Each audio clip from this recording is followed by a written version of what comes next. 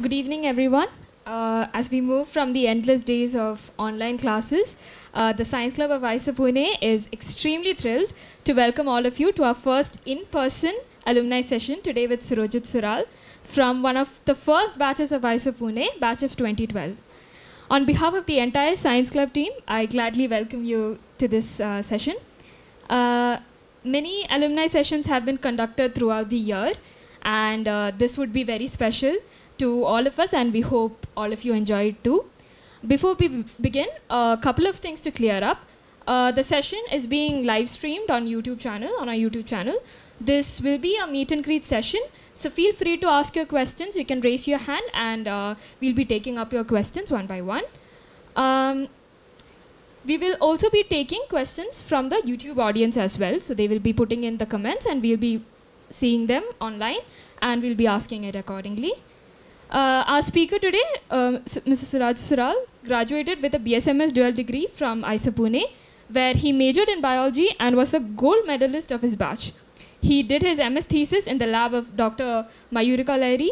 He then moved to US and enrolled as a Ph.D. student in the University of Michigan.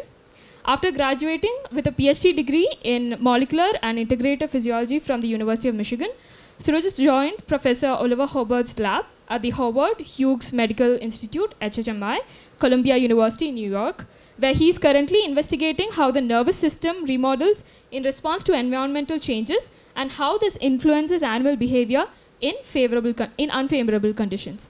So now over to the audience. Please feel free to ask your questions now. Okay. So would you like to give a short introduction?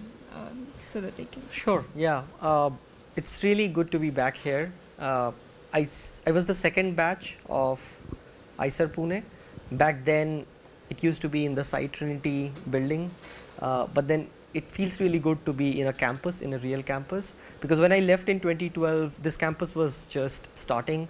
The current guest house used to be our hostel. It used to be Hall of Residence 4, and but now it feels like a real campus. So I'm glad that you guys are experiencing the full IISER experience, even though we had a wonderful time. I think there were some pros of the time back then was the class sizes were much smaller. When IISER started, the first batch had only 44 students, all disciplines combined. Next batch, our batch was 55 students. So I guess every faculty knew every student in all the departments. It's impossible right now to have that situation, also with int PhDs and PhDs. But I guess IISER has grown a lot. It's really good to see all things represented. Back then, they had to invite people from TIFR and other places to teach courses. So they came and they took multiple hours of lectures in a day, and then they left. So we studied in these modules, but now there are enough professors to teach all the different subjects, and it's a really great thing that to see IISER Pune grow so much. So feel free to ask me anything you would want to know about my background, my time here in IISER, and what I did after that.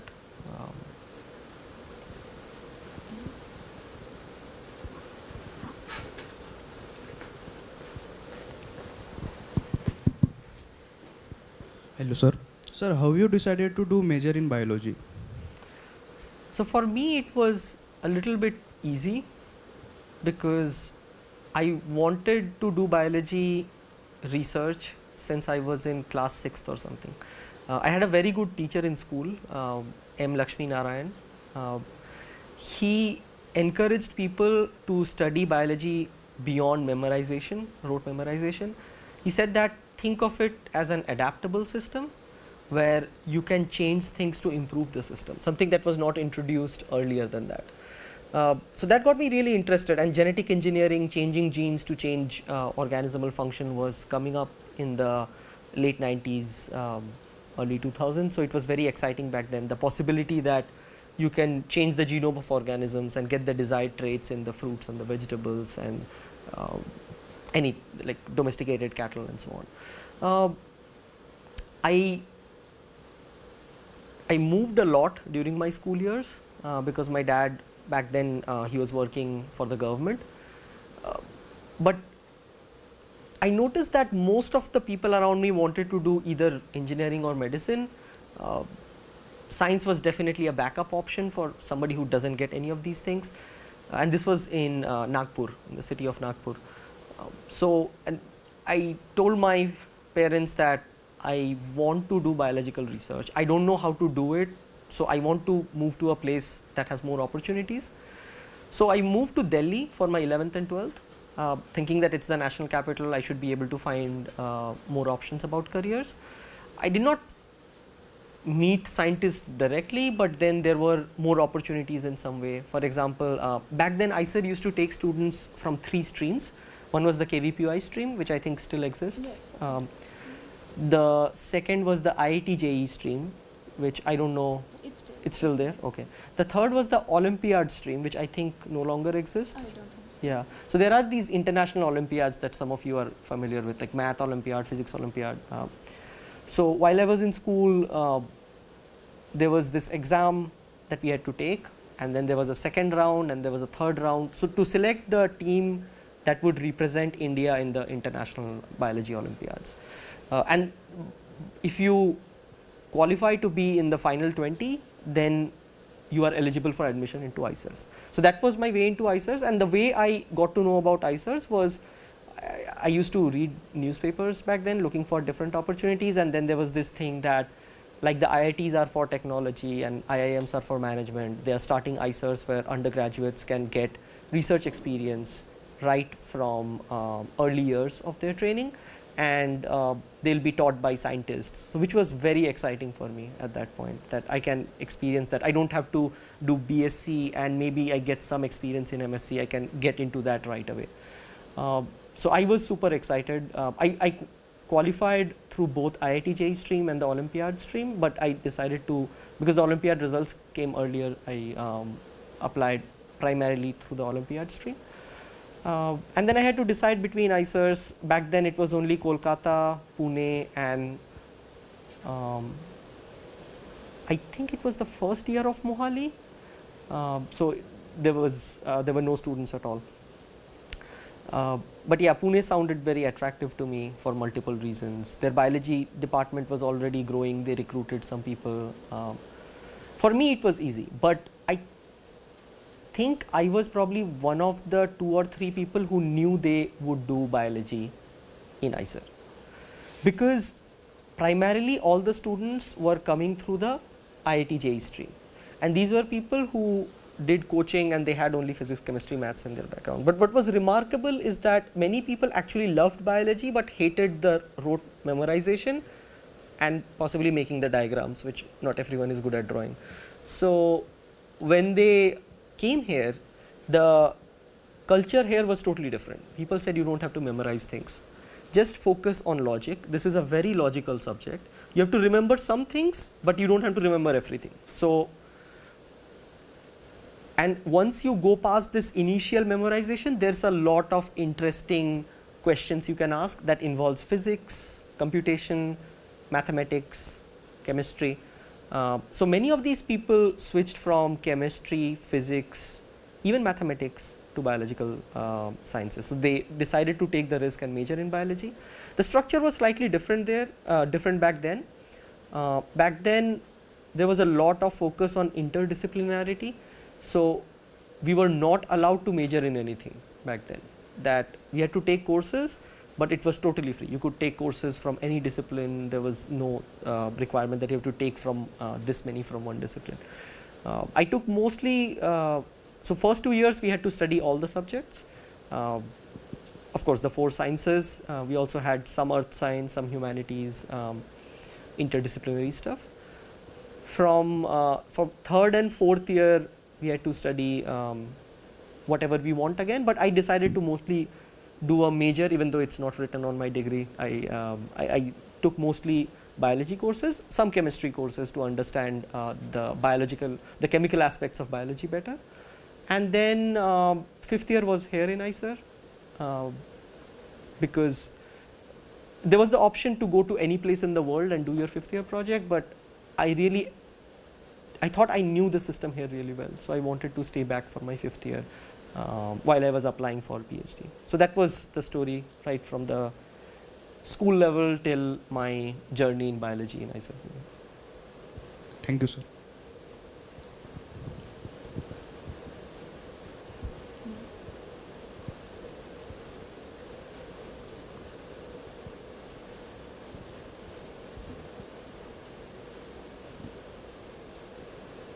Yeah.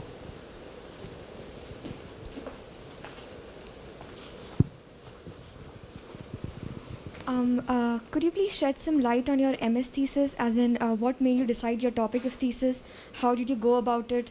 What all did you have to look up for while you pursued research on that topic? Which professor you worked under and? Sure. You should also mention your name so that... Oh, hi, I'm Nilanshi, first year. Okay. So the master's thesis was decided during the course of things, of course. I knew I liked biology. I liked cancer because some people in my extended family got cancer, and cancer was very hot back then and still is very hot field as such. And the closest we had was Dr. Mayurika Lahiri, who was one of the first hires in the biology department. So what I did is, first 2 years we had a lot of courses and we didn't have time to work full time in a lab. I did apply for these summer programs. So first year I went to JNCSR, Jawaharlal Nehru Center for Advanced Scientific Research in Bangalore. They used to have, I think they still have a program known as SURF, Summer Undergraduate Research Fellowship. And I worked there in a lab.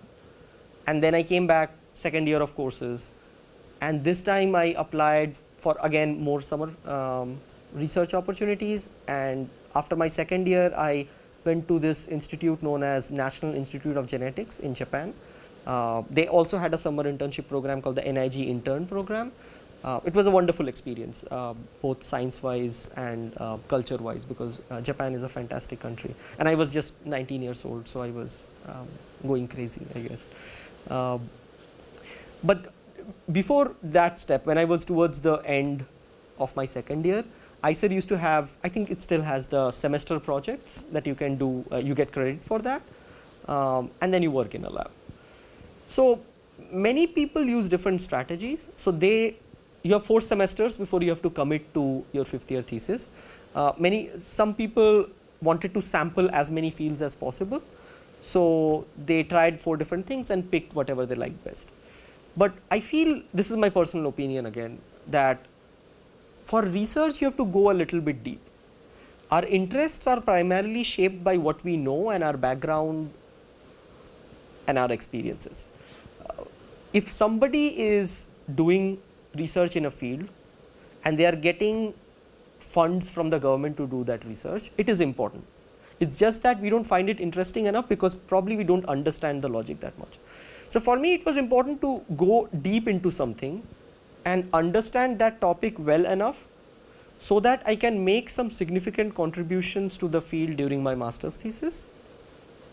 And if I am able to do that, then it makes me very competitive for a PhD program. Because if I say I have sampled 5 different areas, they're like, okay, but how?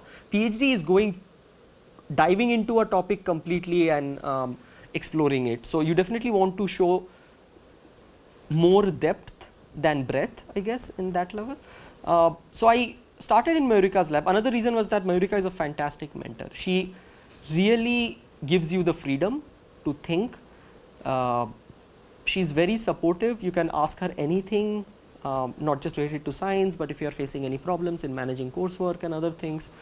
So I had a wonderful experience. I had no reason to change to a different lab. But the project I was working on back then was how DNA damaging compounds, what are the pathways that they activate that result in cancer formation. So this is something that I was studying for the first, my 3rd and 4th year.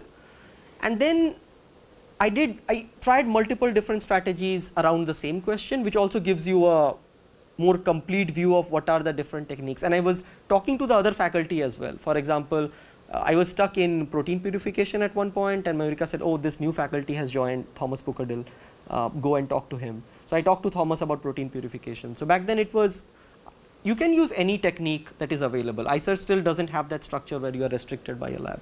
So you are asking a question, but then you can use any of the tools available in the entire institute, not just the department. So in my 4th year, then many people moved to different, I think back then the physics and math departments were very small, and those people were forced to go to other places, so they had a reason to go to other places.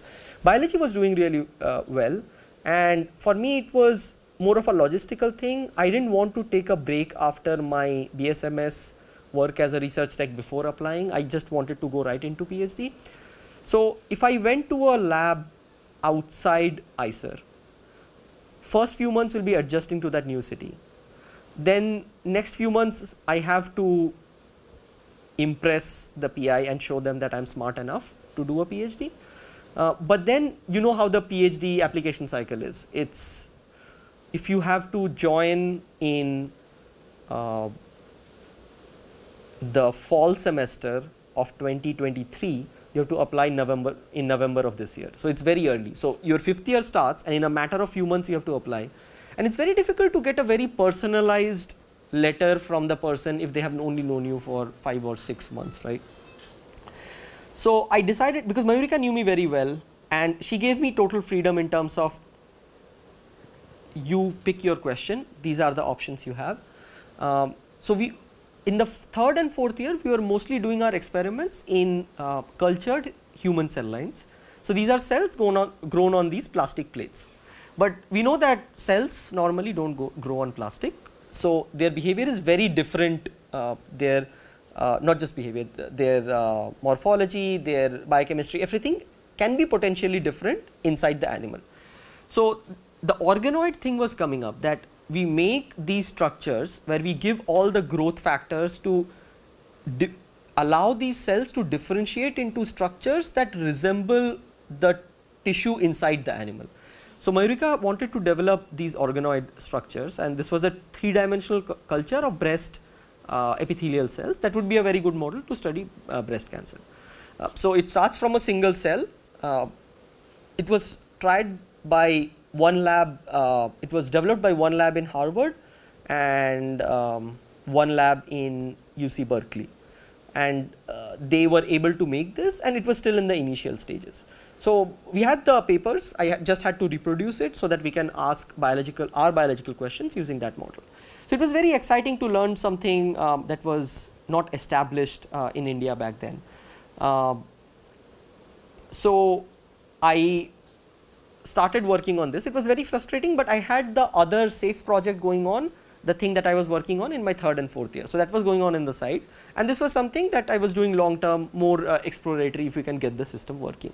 So we start from a single cell, and then it becomes a ball of cells, and then the cells inside die. So it's a hollow structure, which is more similar to how the tissue looks like inside the animal. And then you get polarity. So there is apical side and basal side.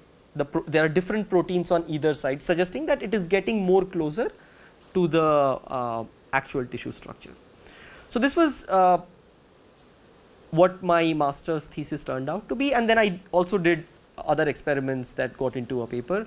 The paper got published much later, but I could present this work in a conference that was happening in CMC Vellore, Christian Medical College Vellore.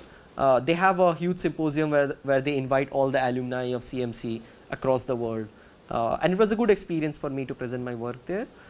So even though I did not have a paper back then, Mayurika gave a very strong letter, and I had some of these internships, one in Bangalore after my 1st year, one in Japan after my 2nd year, and I continued doing that in the summers because that was a good opportunity to sample the research culture in different countries. So there's this fellowship known as DAAD or DAAD. So I went to Germany on a DAAD fellowship, studied a different biological question, but also related to cancer. 4th year, after 4th year, I went to the UK, which was a collaboration between IISER and the University of Southampton back then. Because at that point, I was debating whether I want to stick to basic research or if I want to do applied research. So I worked in an applied cancer lab where they were developing drugs to treat cancer, so very direct applications. And this helped me in two ways. Firstly, understanding the research cultures in different countries and whether I want to live in that country for 3 to 6 years to do my PhD, and also exposed me to different approaches to study a biological question. And overall, based on all that, I decided that, considering the fact that if I move to another country or even another city, it will be a big change, and I don't want that. It takes up a lot of time from my 5th year. I decided to stay back in IISER. But many of my friends went to other places, published fantastic work in that 1 year, and it helped them as well. So either strategy works. For me, it worked in this manner because I had a mentor who had my back. I felt comfortable that this person will support me in my next step. I communicated very freely with my advisor right from the beginning of my time in IISER, and she also was very open about what she felt and what I was doing wrong, what I was doing right, very encouraging. So finding a good mentor is very important. Biological question, I think once you work in a question for a while, the initial thing is the struggle, just reading the literature. But once you have developed some understanding, then it starts getting interesting. Then I think everything is interesting. It's just that you have to go a little bit deeper and then take the call, rather than take the call within a semester. Maybe spend a year and see if you absolutely don't like it, then it's a different thing. But read enough, interact, understand all the projects that's going on in that lab, what the other PhD students are working on, and read what is happening in the field outside IISER and outside India, and that will let you know that if you would want to do that in the future or not. But again, during this time, I knew that I did not want to continue this for my PhD, but I wanted to finish this. I have this attitude that if I start something, I want to finish this. So I finished this, but then I moved to a totally different system in my PhD that I'm happy to talk about later. But that was my master's thesis. Yeah, thank you for that. I have a bunch of questions. So what are your interests, by the way, till now? My interest is in biology, okay. Mostly cytology and genetics, okay. And somewhat neural system. Mm-hmm. So I'm still reading stuff on it, so I'm not sure which exactly it is. But about the summer internships, how you went to Japan and everything, how did you come across these? Was it like, did any professor mention it, or did you have to go and look these things up?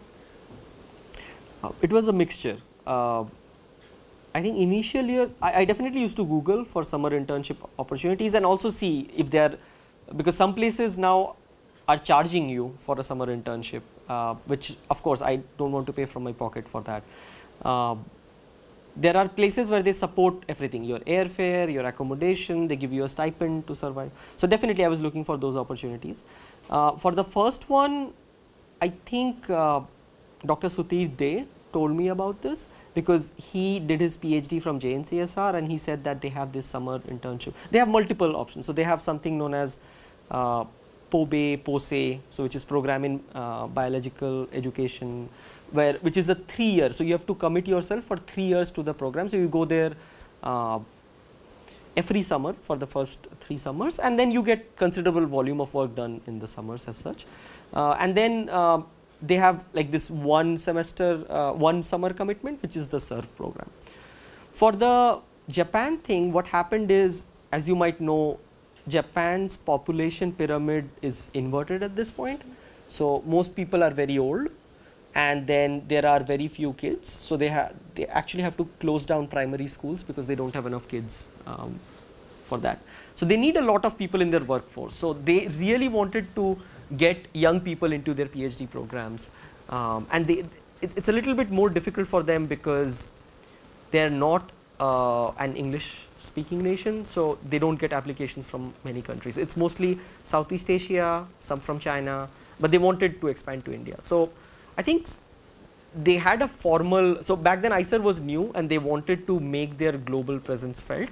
So they were making these international collaborations. So one was with this institute. So people from this place visited IISER and they talked about this program, and that's how I got to know about it and I applied.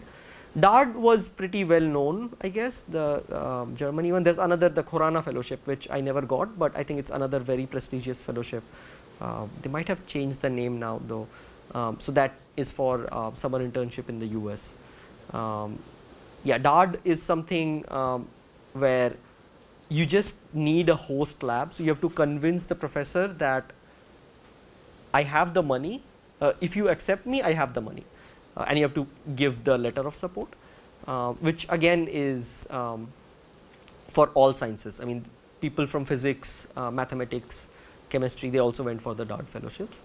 And the final one, at that summer I was debating whether I should go for an internship or should I just use those summer months for my 5th year. But at that point I was in a real dilemma whether I want to do applied research or not. So I'm glad I did that, and I did not find it that stimulating because for some people applied research is really good because it's very targeted. You have to develop this drug to treat this disease or develop this thing as an engineering problem to solve this. But it is more of a pipeline thing. So some people get the motivation that they are actually solving a real world problem and they see it being solved, and that gives immense happiness. For me, because I was trained in the IISER system, I was more exploratory and I wanted to test hypotheses, do things that have not been done before, and that is a little bit difficult, you know, if you see how the clinical trials and other stuff is done.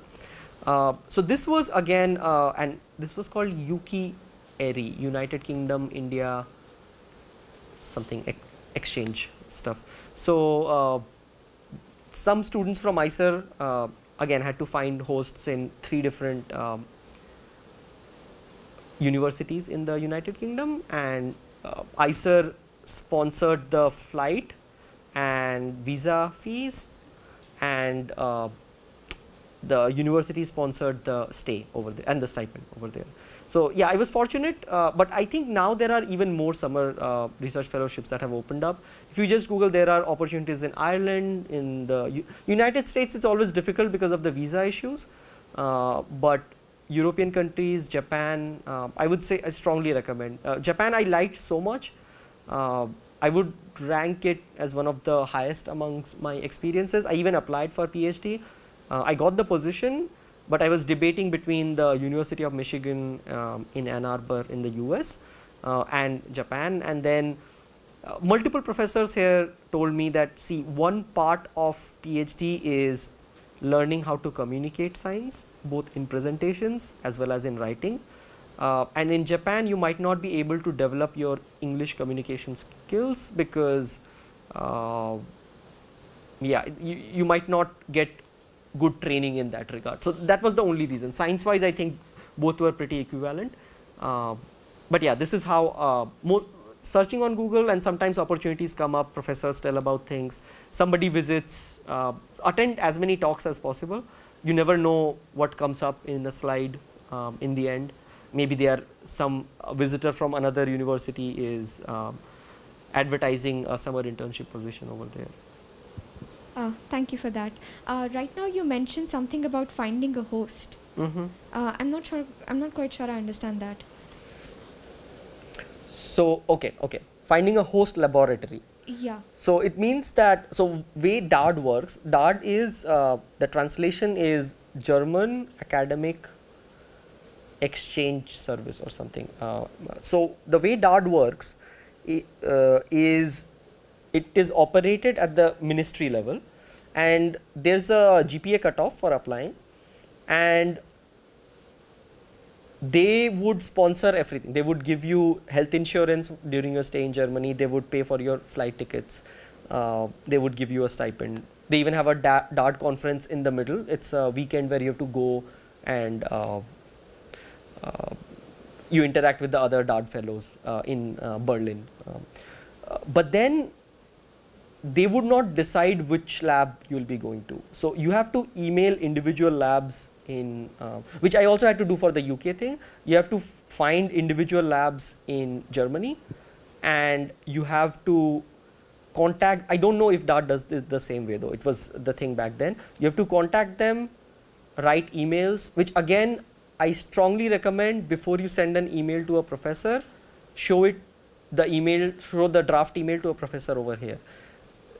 Scientific writing is very specific, and we normally don't write in that way when we are communicating. Show it to a professor and incorporate any of the changes that they recommend. How to structure. So you would normally send your CV, and you would send a cover letter that has a brief description of your research interests, if you have any research experience in IISER or elsewhere, and what you exactly want to do. That is the most important thing. Because the problem with DAAD is there are blanket applications. Somebody has made, because this is open to many institutes, IIT, IISERs, etc., NITs as well. Somebody wrote a code where it emails every single professor in Germany with a very generic email, and this is not how things should be done, because you have to write those emails and the proposals very specifically. They want to know if you have read about their work, if you have read any of their papers.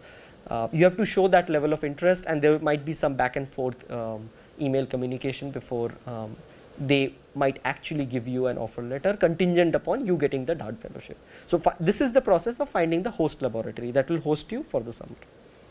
Thank you so much. Okay. Any other questions?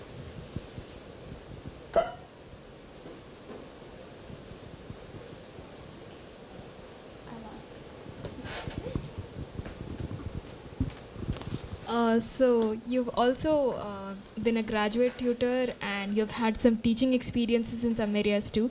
So how was your experience in being a teacher and a tutor and an instructor? Yeah, it was wonderful. I really love teaching. I hope I could do more teaching, and hope people incorporated it in different stages of the training. So my PhD program was in a physiology department, Molecular and Integrative Physiology department. This is a medical school department. This is the same department that teaches human physiology to doctors. But then in the US, the way the medical system works is you first do your bachelor's and then you apply for medical school. So it's not like here where you apply right after your 12th. So there are a lot of people who take human physiology. So we call these people pre-meds. So these are people who are majoring in something, neuroscience, biology, chemistry, even biomedical engineering, and then they would take these med school related courses and then apply for med school after they graduate, after they have a bachelor's degree. So we had this big human physiology course that was attended by all the pre-meds, because they need to know about the human body, right? And the PhD students in the physiology department, they used to be the teaching assistants. So this was a huge class, I think 250 students, and this is a very complex subject, because if you think about it, it went from one organ system to the other. First you study about the brain for a week, then you study about the heart for a week, then you study about the muscles for a week, then you gastrointestinal system, skeletal system, kidney, endocrine system, and reproductive system, and goes on.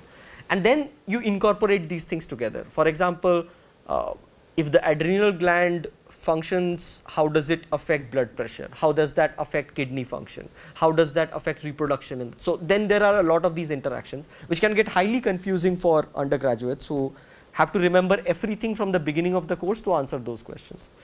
So definitely TAs had a very tough time in this course, but what I did is I led a discussion section after the classes, where there were small, there were about 35 students, and they came up with their own doubts, or sometimes I went over the topics in detail, had some objective type questions to go over the things that they went over in class. So that was very interesting in terms of getting to teach undergraduates and help them resolve their doubts, because people come from very different backgrounds. Somebody knows more biology, for them it's slightly easier, they want to go even more advanced. Others had basic fundamental doubts because they did not take enough biology in school. But again, I mean, I would any day love to teach in India more than that in the US, because the system is very different there. I'm more familiar with this system, and I have, I feel more connected when I teach in the Indian system. I actually, my MS thesis advisor Mayurika allowed me to take one lecture in her course in my 5th year, which was very enjoyable for me as such. But then yeah, in PhD I had this proper, and then of course there was grading and other things that I had to do. Grading 250 answers, subjective answers was not fun. It was 1 week of continuous grading, no lab work. But then it was really good to see students who are now able to understand these complex concepts, because these are highly complex for anyone who is entering the field, but over the semester they got more used to it.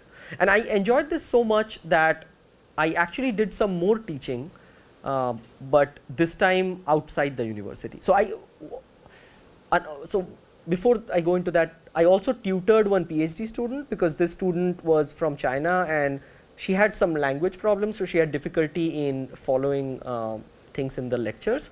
So she was 1 year below me in the program. So because I had already taken the course, I was tutoring her in that course and helping her with understanding things from the lecture and understanding even questions in the assignment. She was incredibly intelligent. I mean, this is something that I've realized, that we should not judge a person's intelligence based on their English speaking ability. It is a totally different skill set. The moment she got comfortable with the language, she published research papers every year and graduated with so many discoveries in her PhD. It's just that there is a difference in culture and a difference in there's a major lack of confidence, because they are not able to communicate that well in English. But somebody's potential to become a scientist is totally unrelated to that. And I hope we appreciate this more. And of course, we have to learn English, because scientific research is mostly communicated in English at an international level. There are still papers written in French or Japanese, but then they don't get that much of readership, unfortunately, because very few people outside these countries can read them. Now, coming back to the thing I mentioned, that I did more teaching. So what happened is, there is a professor called actually she's a doctor as well as a professor in the gynecology department in the University of Michigan, Senet Fesia, I think that's her name. She's originally from Ethiopia in Africa, Eastern Africa, and she has been in the US for a long time, but she wants to give back to the country now that she's established. So Ethiopia is a country that is still a developing or underdeveloped nation. It's growing very fast. In the next decade or so, it will be the 10th most populated country in the world. It has a very young population, and this is a very big country, but the entire country has had only 3 medical schools in the big cities. So Addis Ababa is the capital, and the Ministry of Health there wanted to expand the number of medical schools. So they decided to open 10 more medical schools. But the thing was designing the curriculum of these medical schools, and also the lag, because they cannot hire enough faculty to teach. And they wanted to change this thing. So normally the 3 medical schools had very didactical method of teaching. So like one-way instruction, slide, hundreds of slides goes through. But they wanted to make it more interactive, that like the US system, where the lecturer stops, asks questions, listens to multiple people, and then integrates those, so that it's a much more interactive, and also there are group activities as such. So that's why they wanted people who are more familiar with the US system to come in and set up the curriculum in these medical colleges. So it was a wonderful experience for me. I was teaching biochemistry to first year medical students in this medical college in a very small town called Yergalem, which is in southern Ethiopia. And just visiting Africa was remarkable. I mean, visiting the continent, seeing the culture, seeing the people, the landscape, the wildlife, everything was wonderful. But then also interacting with these people, it gave me so much pleasure, and I still have some of those teaching evaluations where they were so generous with their feedback. They were so happy that somebody was letting them speak in class and trying to make it interactive, because they were used to this one-way learning method. And I think and this was also at the time of my PhD, where we have to take this candidacy exam, and if you pass this candidacy exam, then you go to the next stage of your PhD. So I was a little bit exhausted mentally at that point, and I needed a break, wanted to do something, and this was so refreshing in that way. Just going to a country, talking to people who really wanted to learn, and interacting with them in a professional capacity, helping them develop their scientific thinking in terms of hypothesis building and so on, which I think doctors should have. I mean, doctors should think like scientists, which helps them. Some doctors are really talented and they are better at diagnosis than others, but the disease landscape is a very evolving thing, and people need to keep up with the literature and all. So I was there for about 6 weeks, 1 week of orientation, just getting to know the country and what to do. And then we moved to the site where we actually taught. So there was one more student with me in this college, and there were other students who went to the other colleges, setting up the curriculum over there. And yeah, this is the official teaching experience I have had, but I have also participated in many outreach events during my PhD work. So people think of the US as a very advanced country. Yes, it is advanced, but there is a lot of poverty. There is a lot of wealth inequality, which is very disturbing. So there are schools where even the toilets are not clean. There's fungus growing on the walls, and there is very little funds for these elementary primary schools as such.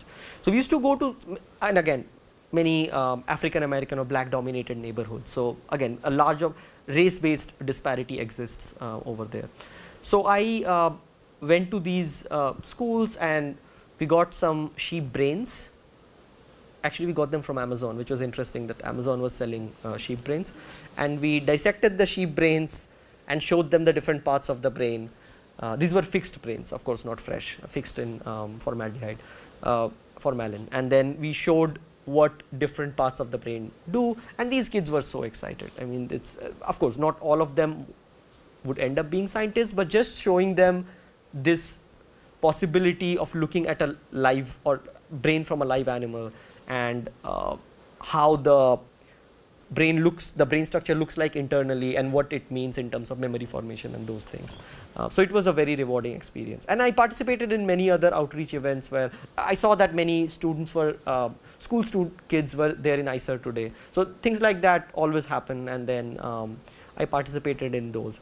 Due to COVID, I have not been able to participate in that as much, but I have always wanted to be connected to teaching in some way or the other. Not just in a classroom capacity, but also reaching out to kids at a very early level, getting them interested in science.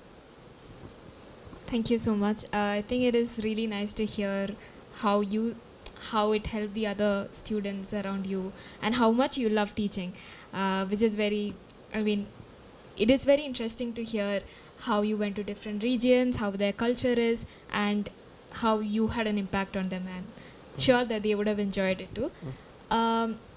Any other questions? Okay.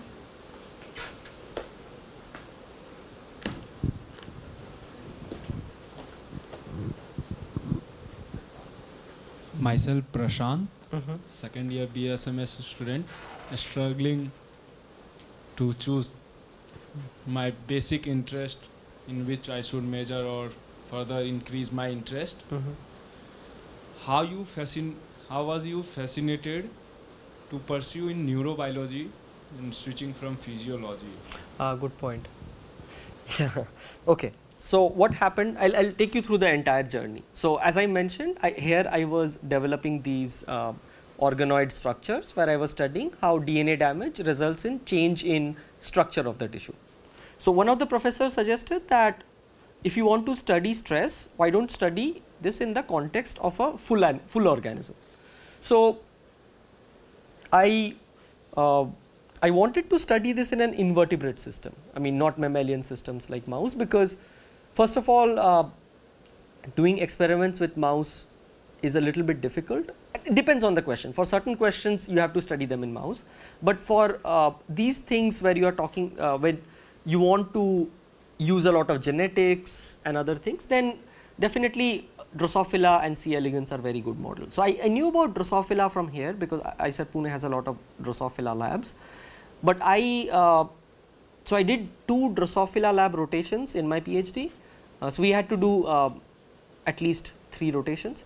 So 2 were Drosophila labs, 1 was a C. elegans lab. So I don't know if you are familiar with C. elegans. This is a very simple multicellular organism. It's a worm. It's a nematode worm, roundworm, and it has only 959 somatic cells in its body.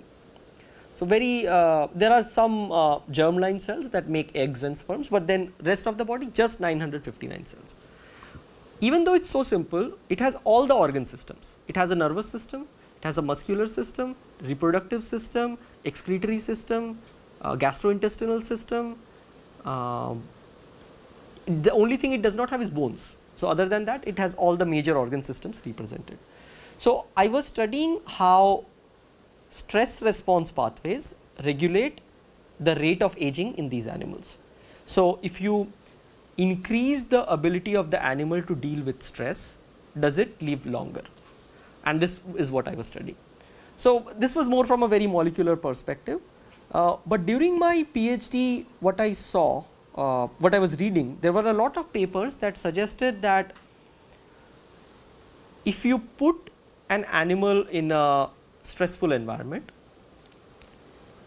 mild stress, too much stress kills the animal, but mild stress, it activates these stress response pathways that is actually beneficial in the long term. So it helps it prevent the deleterious effects of older age, so it lives longer. But what these studies showed is that it is, sometimes it's not the actual stress, but it is just the perception of stress by the nervous system that is sufficient to change the lifespan of the animal. So let me give you an example. It is one of the most widely studied longevity pathways is called dietary restriction. Eat less, live longer. So this particular study was done in flies, but this has been done in other systems as well. So in Drosophila, if you let the fly eat as much as possible, so this is called ad libitum, which means as much as you can, they live a particular lifespan, a given number of days, let's say 100 days or something. But then when you give the animal 70% of its maximum capacity, 70% that amount of food, so it's eating 30% less than its maximum capacity, then the animal lives much longer.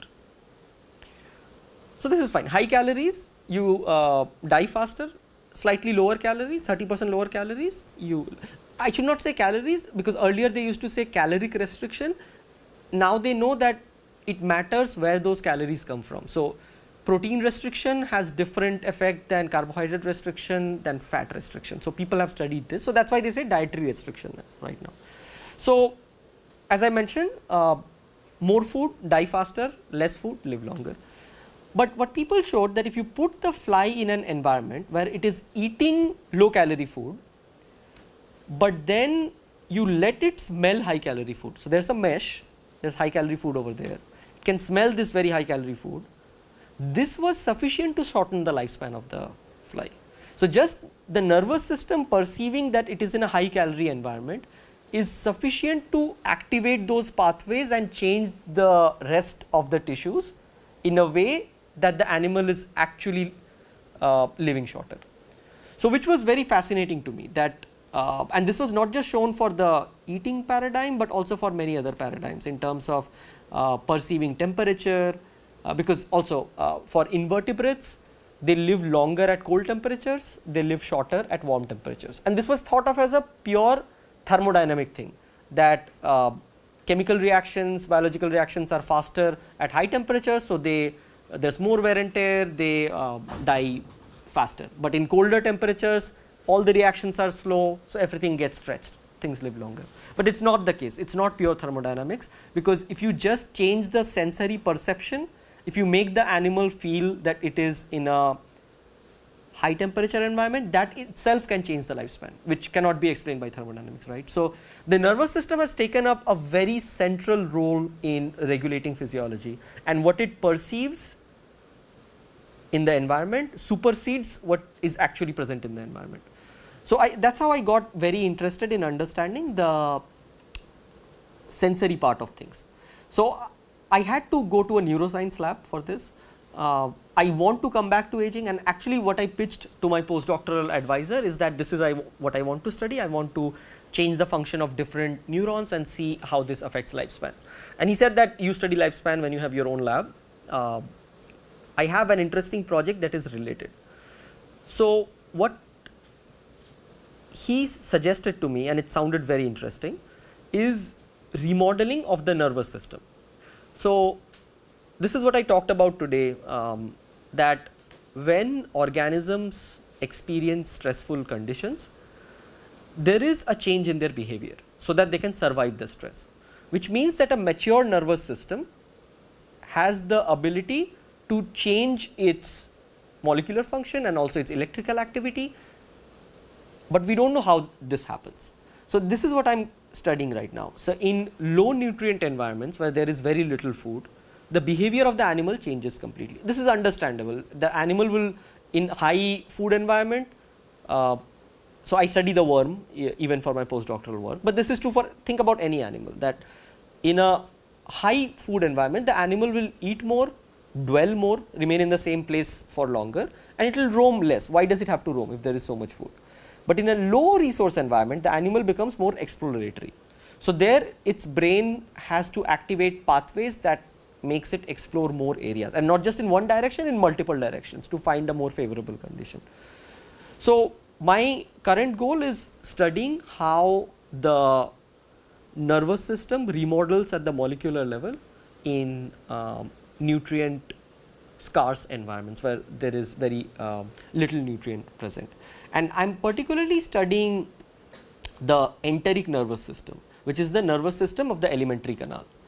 So, this is interesting. I have been always interested in neuroscience. I have taken neuroscience courses in IISER, but I always found it very overwhelming. It is so vast and the brain is so complex. There are 85 billion neurons in the brain, in the human brain. But then, so that is why I moved to C. elegans, which is much simpler. It has 302 neurons. And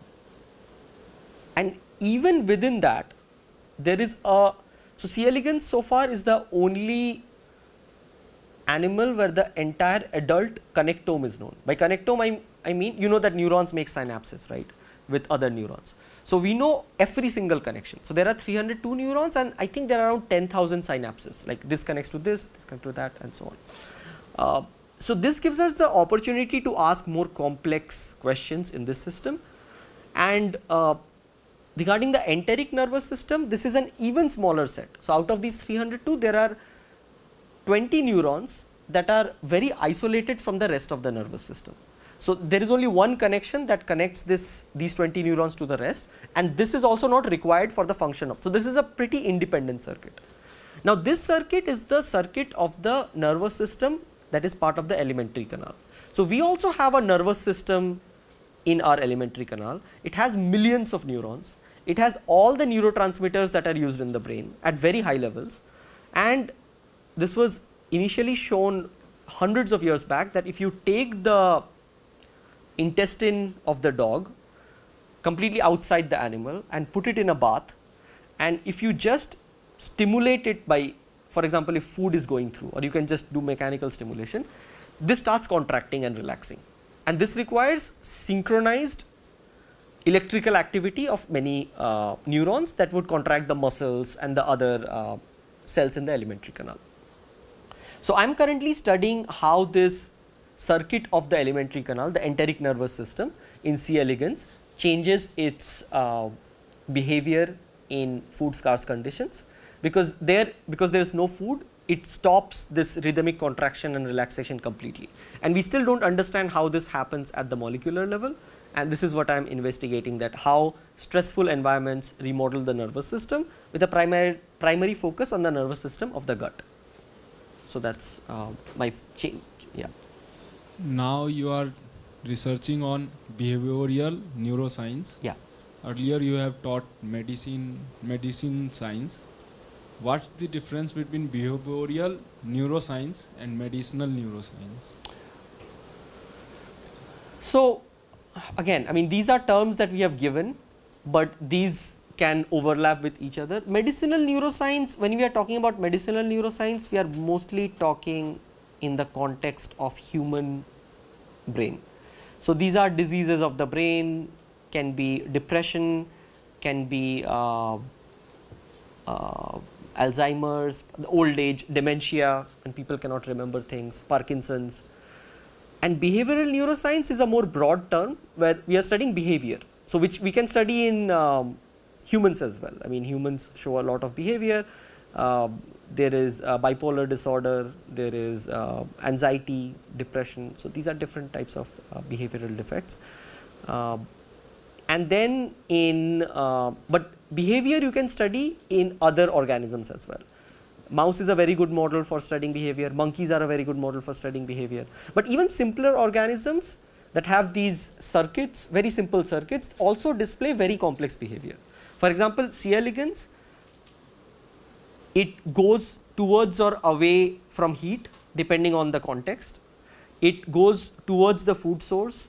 It goes towards the mate. For example, the male would go to mate with the hermaphrodite. So they don't have females, they have hermaphrodites.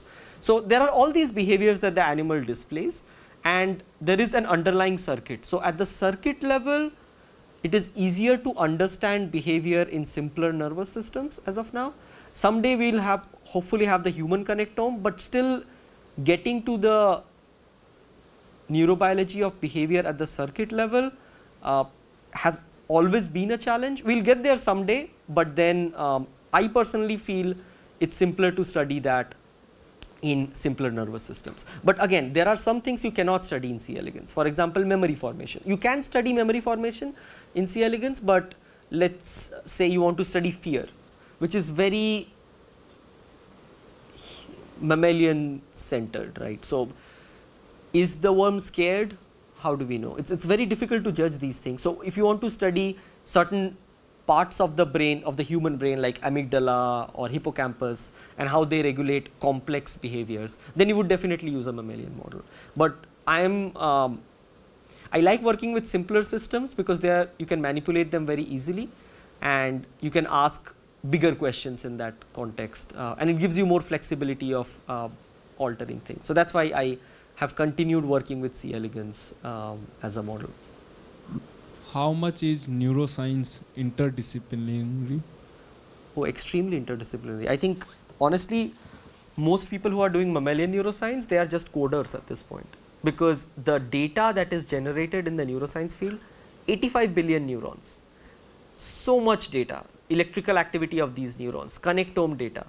Even in our lab, the people who look at circuits, they are pure computational biologists. They are just doing Python coding or R coding, and using machine learning AI to solve these problems. So I'm glad that IISER will have a data science institute which hopefully will encourage more collaborations in these fields. And then of course there are people who study chemistry, who want to study the pharmacology of drugs in the brain, and then there are physicists who are also interested in the networks and how the networks are resilient and how the networks can produce different outputs. And of course there are biologists as such, but also different types of biologists. There's developmental neuroscience, who study the development of the brain from a very molecular perspective mostly. There are cognitive neuroscientists who study behavior, and then you have to be very particular about quantitation, so you have to bring in a lot of mathematical tools. And then there is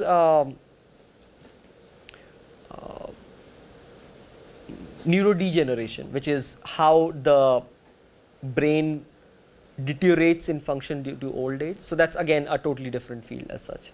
So there is a lot of scope for incorporating different methods and different approaches in neuroscience. It's a vast thing. Another reason I chose neuroscience, it might sound very stupid, but I wanted to pick something that I can study for the next 30 years till I'll be active in academia. And I think the brain is complex enough that you can it will take that much time to understand the brain. I mean, of course, we are advancing in other fields, and of course there will be much more to learn in these other fields as well. But the brain, even though we learned so much, maybe 95% is still unknown, and this gives a lot of opportunity to investigate this question for decades.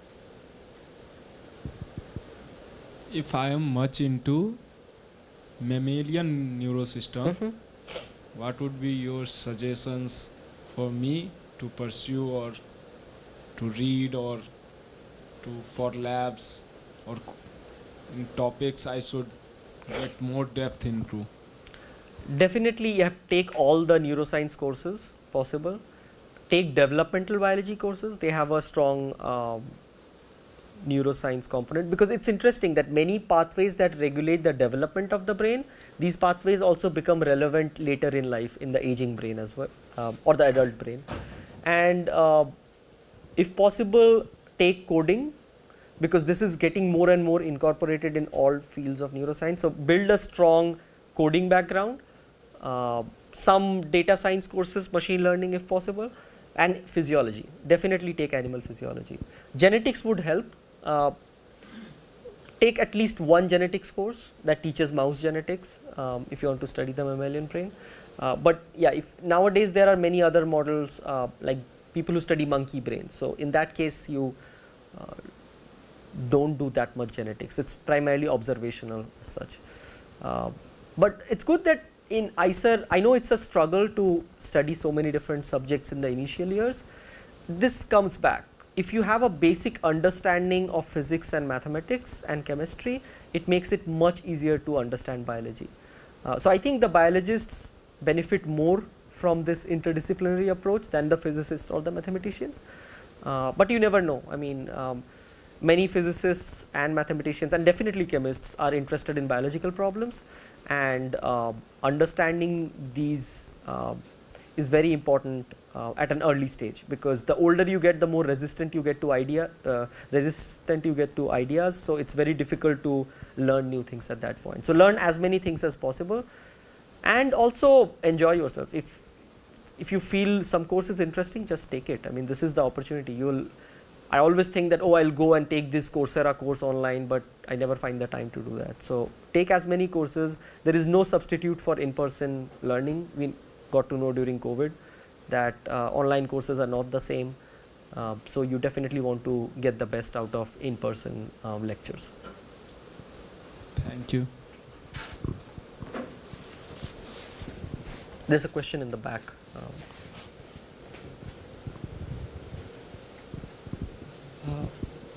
So you have worked in different countries.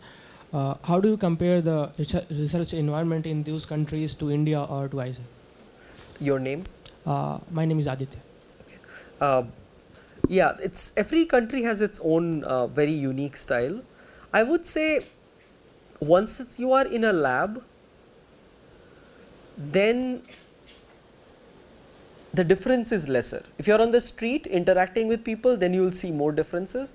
But what is interesting is many of these people got trained in the US or Europe, so they have more similar experience. You will have more similar experience inside the labs. Having said that, the system is highly dynamic.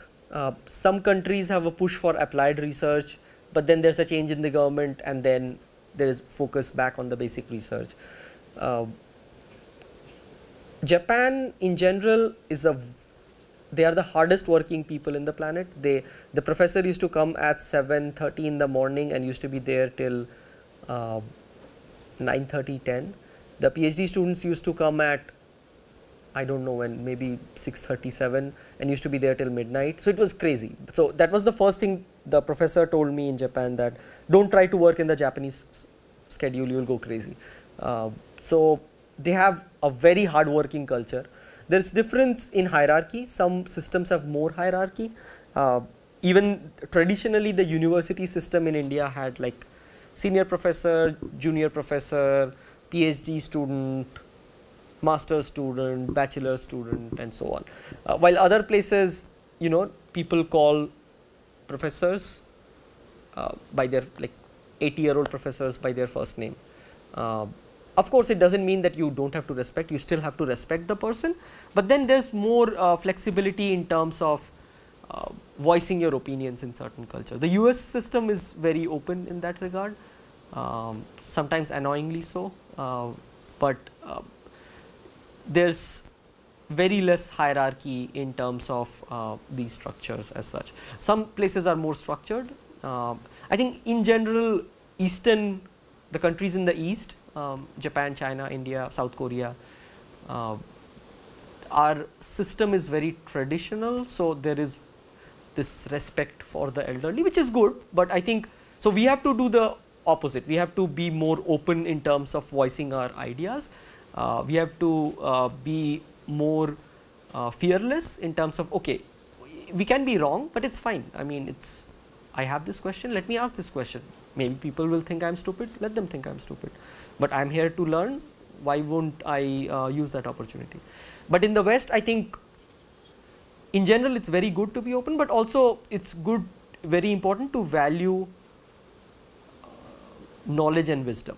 So if somebody is experienced, somebody has read hundreds of papers in the field and has worked in the field for many years, so then you have to, their opinion values more, right, because they are more experienced. So there are these differences that exist, and then of course there are lab to lab differences, some which you will find in every country. There are some labs where the professor takes total control of everything. We call this the micromanaging labs. So they would stand behind and see what experiments you are doing. Can work for some people who want that kind of environment. It gets things moving very fast, but it's not good for your intellectual development in research. But then the other side is more laid back, where you just go and meet the professor once a week, once a month or something, and in that case it gives you more intellectual freedom, but things move very slowly because you make a lot of mistakes and then you learn from your mistakes. So there are these different things, that different styles of mentoring. There's a difference in lab size. I worked in small labs with 5 or 6 people, and I worked in huge labs, 25, 30 people, and then that creates a lot of dynamics in the lab. How many PhD students there are, how many postdocs there are, that also matters in terms of determining the culture of the lab. Because postdocs tend to be more focused and goal oriented, PhD students are more exploratory to begin with. Also, you had a very good academic record, and you were a gold medalist of your batch. So how does that affected your years after IISER, and like in PhD and postdoc? Honestly, maybe it just helped with my PhD application. And I think it matters more in India in terms of they look at your, like if you apply for a job here, professor job, they would ask for your 10th mark sheet, which I'm like, if I have done a PhD, I definitely have a 10th, I have passed class 10th, right? But here they ask for all those mark sheets. While the system is more forgiving in the US, where even if you struggled in college and if you somehow made it to a PhD program, and if you did well in your PhD, nobody is going to look at your grades. Only in your PhD grades matter, but again, if you have published papers as an undergraduate, then they are ready to adjust in that regard, give an opportunity to the person. Nothing in postdoc. I think in postdoctoral stage or later, grades don't matter at all. Having said that, it's important to also learn, because there is no substitute for knowledge. I mean, you have to acquire deep knowledge in your field if you want to be a scientist, because unfortunately there can be a bad or average gardener or an average engineer, but you can't be an average scientist, because the government gives money to answer biological questions or any scientific questions, and they would always give it to the best person. They would not give it to the second best person, right? So we have to strive for excellence. I know it's very stressful. It is a stressful job. You have to always keep up with what the other labs in the world are studying and be at the edge of knowledge. But that's also the fun of things, that when you do an experiment, you get a result. You are the first person in the world to know that fact of knowledge, and nobody else knows. So that is the joy of things. The stress is you have to be engaged all the time intellectually.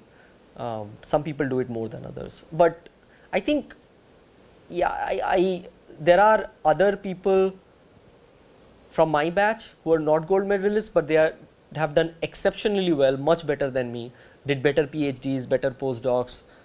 Some of them even have faculty positions right now. One, my roommate just joined IIT Delhi, roommate from IISER. So he joined IIT Delhi as a professor.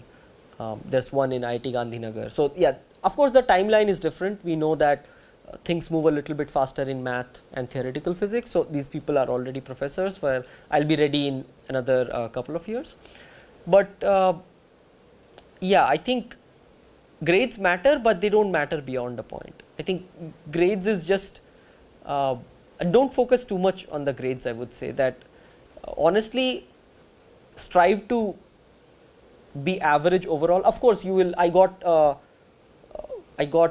almost C in one of the courses, but it's fine. I mean, that's not something that I was good at, so it's okay. But aim to be good at what interests you and try to maintain at least average grades in the other subjects, and that helps in the long run in terms of your knowledge across fields, because you will be surprised to know how much, even though we work in one area, how much we have to read outside our field, and the better scientists are always the ones who have knowledge outside their core domain. Thank you. Feel free to ask any questions.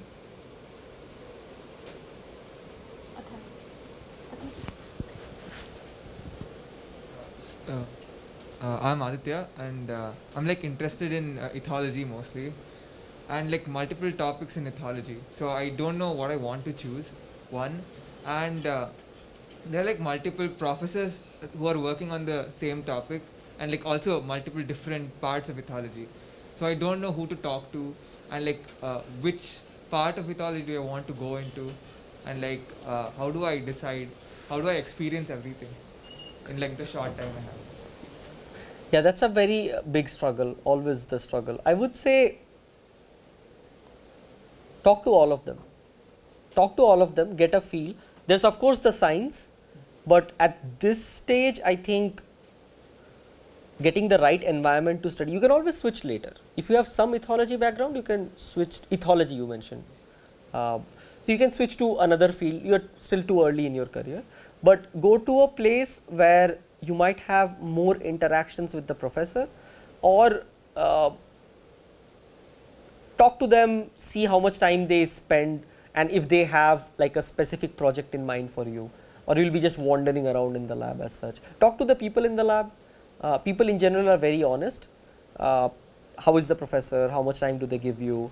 What is their mentoring style? Are they very hands-on, or are they very hands-off? And ask the people what the people who are working in the field. Tell them that these are the things that interest me. What do you think will be a big thing in the future in ethology? Sometimes we think that we know what is hot in a particular field, but it is evolving so rapidly that you have to talk to the people who are actually doing research, and they might be able to tell you what is going to happen 5 years, 10 years from now. So talk to as many people as possible. There's no harm in that, and definitely talk to the people in the lab for sure.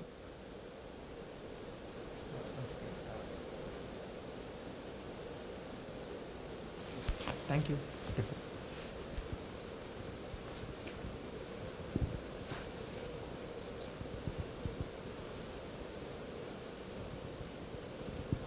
Any other questions?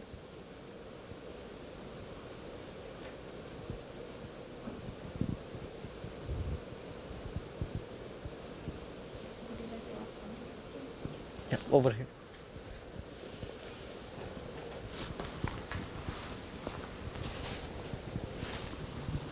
Hello sir, my name is Sakshi.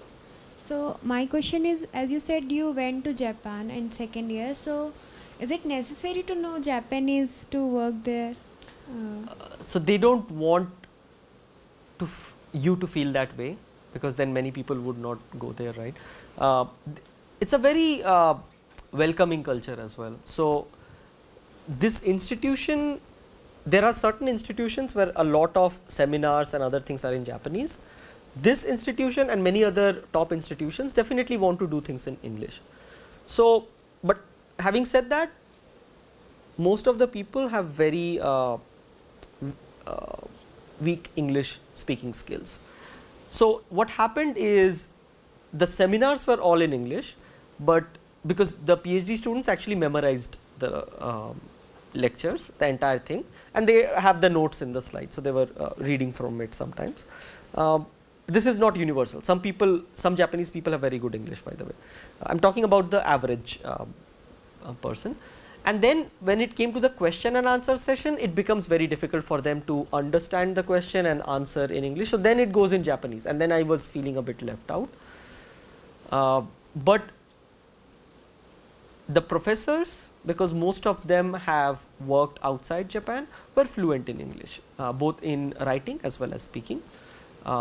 The PhD students could communicate to some extent. Outside, you will struggle, because this is a culture where in Tokyo maybe it's okay, but if you go to, I was in this city known as, you can call it a city, it's a small city, big town sort of, it's called Mishima, it's between Tokyo and Kyoto, it's a smallish town, and over there people don't understand right, left, yes, no. So you have to learn some, but I think back then I did not even have a smartphone. I had a regular phone. We had a dictionary that we were carrying at places.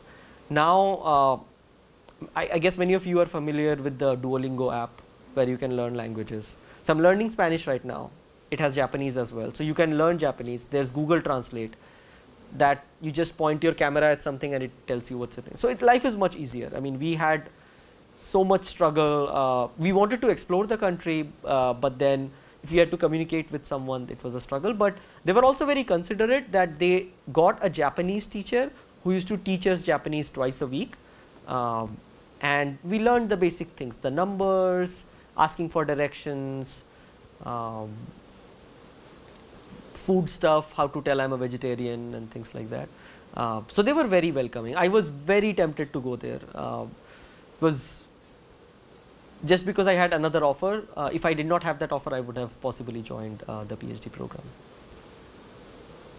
I have another question, like how to manage academics and like college life enjoyment. So can you tell? Yeah, that's, I think for everyone it's different. It depends. You should definitely enjoy college life. So I think I enjoyed college life a lot in my first 2 years. I was part of IPL, of course, the famous IPL. We started the IPL. They still call it the IPL, right?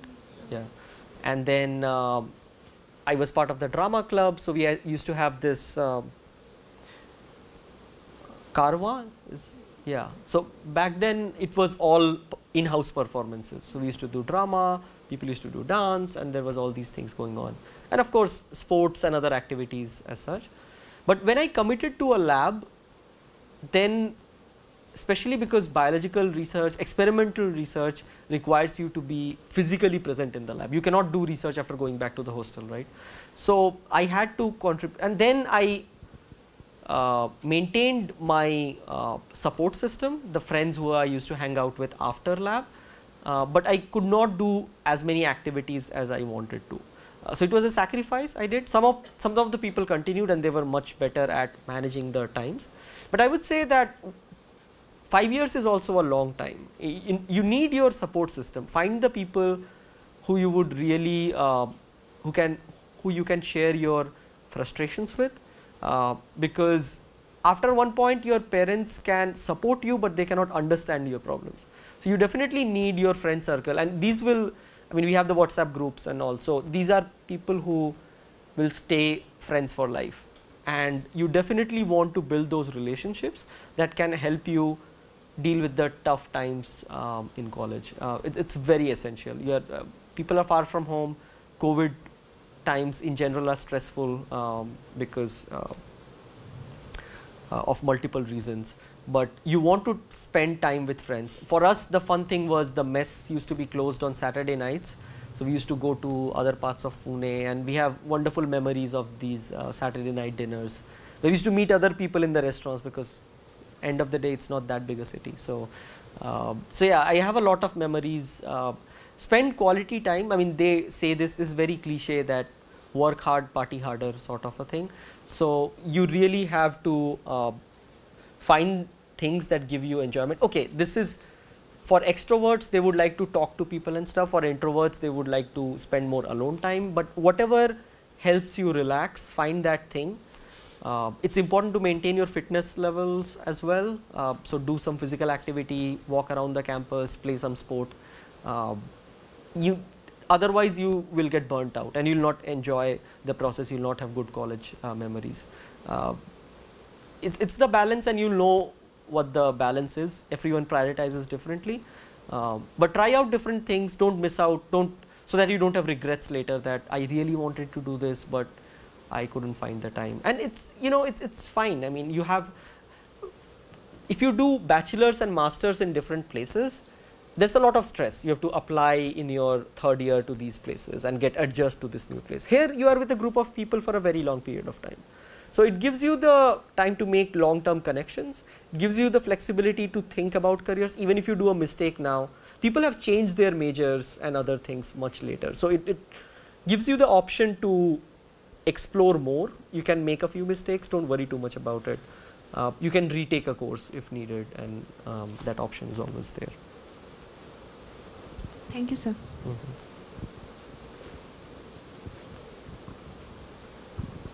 Hello, I'm Abhinav, and it's a very informal question, but seeing you be the person you are, you've gone through multiple stages, you've attempted multiple biological problems, and I just wanted to ask whether you could talk to us about some definitive experiences in your life that you've had, like a quote from a book or some person telling you some random thing that you found it to be so profound that it changed you in some little way, and when you look back at the past 10 to 12 years of your academic life, you think to that point and you're like, okay, that had some significant impact on where I am today. Yeah, thinking about it, I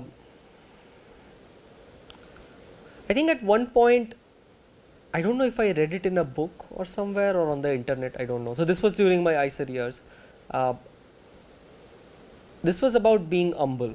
Being humble is really important, because if you're not humble, you are not able to see the perspectives of other people. So that has changed my life philosophy a lot, because I used to be this, I think I still am, a very competitive, aggressive person. But I felt that you have to be humble, you have to be a good listener, so that you can understand what are the challenges people are facing. Somebody might have not scored well in an exam, but something might have happened in their family that have caused that. So you have to be supportive to people, you have to be humble, only then you can keep your feet on the ground and proceed. So this is more of a very personality thing. Science related stuff, very interesting stuff happened during my PhD. So it's very interesting. So my PhD went for long because I was studying aging, and each aging experiment, because you have to start from the birth till the death of the animal, is even though C. elegans is very short lived, it's still the one aging experiment goes on for 1.5 months, and then you have to do replicates. So it stretches out. So mine was a 7-year PhD, which is long but not extremely long, because people sometimes go longer. So till the middle of my 4th year, I had bits and pieces of data. I didn't have a central story. So everything happened after that. So one of my committee members, in that committee meeting, I was very negative about stuff, I guess. It was not conscious, but unconsciously. They said that you should do this. And I said, we can do this, but there's this problem. There's this technical challenge, why we cannot do this. Then he asked another question, I gave similar answer. But this cannot be done because this might fail. So he said that, see, if you want to be a scientist, you have to do things that others are not able to do. If you say that this is difficult, nobody has done it so far, why would somebody hire you to be a scientist? We are hiring you to solve questions that nobody has solved before. So you can become a good scientist only if you go and solve problems that nobody has addressed before, and if it requires making a tool, make a tool. Only then you will be remembered in the field. Only then people will cite your work that this person first made this tool. If you are just a person who wants to benefit from what others are doing and just use their tools, you don't matter that much to the community. So I think that really changed my approach. You have to be more risk taking, which doesn't come naturally to many middle class Indian people. We just want to do what is easy and follow the shortcuts to get to our goal. But you have to take risks. You have to, that's why you need some level of privilege to do research, because you should be, if you have a lot of responsibilities in family, then it's very difficult to take such big risks that, okay, I'm moving to a foreign land for 10 years of my life, and but then if you can afford to take those risks, definitely take those risks. You have to think more independently and think more freely in terms of what you want to do. Don't restrict yourself to what others have done. Thank you for that. Sir, how you manage all financial stuff and especially in PhD? So that was another reason. So back then the PhD salary in India was very bad. It was something around between 10 to 15,000 rupees every month, which is not enough if you are living in a big city like Pune or Bangalore. And I definitely didn't want to burden my family, because my family was not in a position to keep sending money for extended periods. US has some of the best PhD stipends. It depends on the city you are living in. If you are living in a big city like New York or Los Angeles, then you will merely break even at that point with your salary. But because I was in a college town where it was primarily the university and some people who lived there, but university was the biggest employer, so expenses were very less. I could save a lot of money. I in fact bought a car in my second year of PhD. It was a used car, but then I saved enough money to buy a car.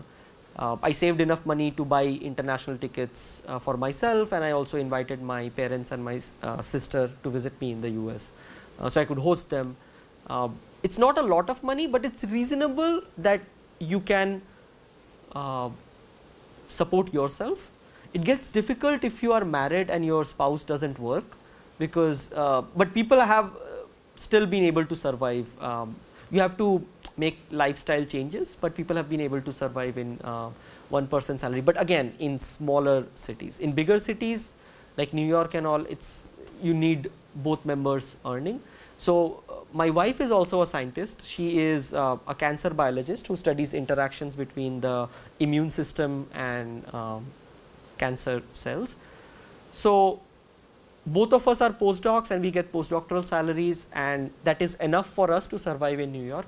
I would say just enough for us to survive in New York. But yeah, if it's one person supporting their entire family, then it can get very difficult. You have to live completely outside the city and commute, otherwise the rent is too high. So financially, I think if you go abroad, your financial condition is slightly better in that way. It's still not as high as the IT jobs and other things in those countries, but it's still enough to, you'll be like, my salary is higher than my salary alone, not combined with my wife, is maybe at the median income of the city. So it's reasonable. I mean, you will find some place to live. Food is expensive, but yeah, these are the main expenses. It's okay. I mean, it's manageable. I think the only people who struggle are who have a shopping problem, because these Apple products come, and then if you keep buying the new iPhone every time, then you'll be in a problem. So yeah, that's it. Thank you.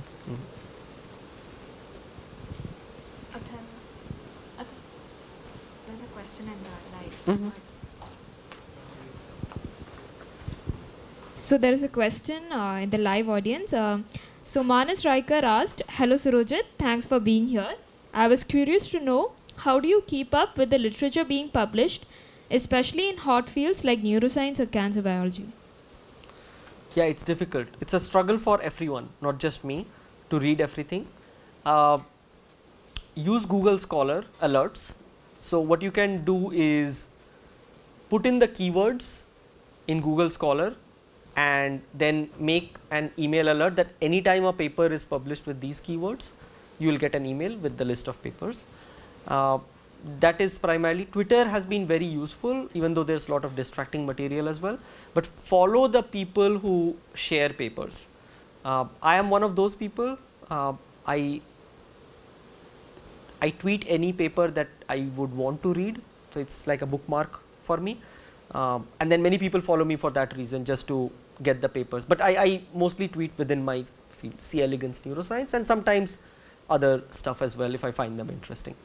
So these are two ways to keep up. Attend a lot of talks, because you never know if some paper will come up, some technique will come up that will be useful in your own research. Another thing is that it takes lesser and lesser time to understand what's in a paper as you progress in your career. When Mayurika gave me the first review to read, it took me, I think, 1 semester to read that review and understand everything, because I was Googling every single word in that. I couldn't understand anything. But the more you read, the more you understand the techniques, the more you understand the approach, and then once you reach the professor level, then just by reading the abstract and quickly skimming through the figures, you know what's in the paper. You make more connections, you get to see the work in conferences before it is published. So in conferences you actually hear the scientists talk about the work, so you get a very close view of what went into the paper, and then you know exactly what's in the paper. But reaching there needs working in a field for 10-15 years. Initially you have to struggle, you have to read a lot, and there is unfortunately no alternative for that. There are many articles on how to read a scientific paper. You don't start from the beginning. I mean, of course you read the abstract. You would want to read the introduction if the field is new for you.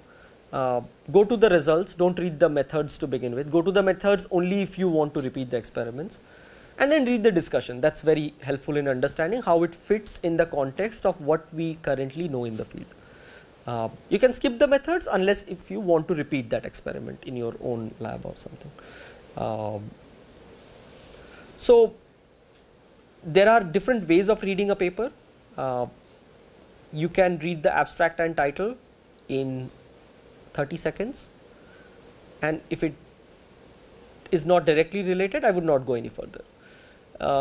Then there are papers where I would quickly go through everything figure by figure and see what they have done, and then quickly read through things. So it's maybe 2-3 hours of reading the paper. And then there's the deep reading of papers, where it is, if it is very similar to what you are interested in, and then you have to spend a day or two evaluating everything in the paper. I review articles for many scientific journals, eLife, Communication Biology, and so on. So I get those papers and I have to give my feedback in terms of what are the weaknesses of the study, and then I have to even read the background of those fields sometimes. Sometimes I'm familiar, sometimes I have to go to the references and read those references to understand how this fits in the broader context, and then it takes me 2 days, sometimes even more, to give the comments on the strengths and weaknesses of the paper. So it varies. You would definitely, early in your career, you would want to read more broadly. By default, it gets more and more narrow as you progress in your career, but it also takes you shorter to read a paper than what it does when you are an undergrad or early career researcher. Thank you. Do we have any more questions?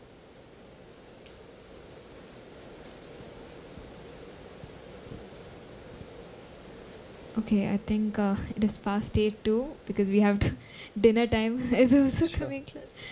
Okay, so thank you so much, Surojit, for this wonderful session. It was very heartwarming to see your days in IISER. Then we came to your summer internships, and we learnt about what you do, what you did in your MS thesis, your PhD career, and then now moving on to postdoc research as well, and how your life is in New York, the financial status, your teaching experience as well. So it is very enlightening to see someone from IISER moving into all these paths, and it just helps us in our future too. So I thank everyone who has joined here today, and also our live audience. I sincerely thank Dr. Mayurika Lahiri for giving us this opportunity to meet Surojit and have this wonderful session with him. I thank the entire team of Science Club for organizing this event, and our past coordinators who have helped us a lot in making this event possible. So hold on to your seats. There are more Science Club events coming up. We'll keep updating you on our Instagram and through mails. So please be in line, and thank you all for this session. Thank you. Thank you, Avantika, for organizing this. Yeah.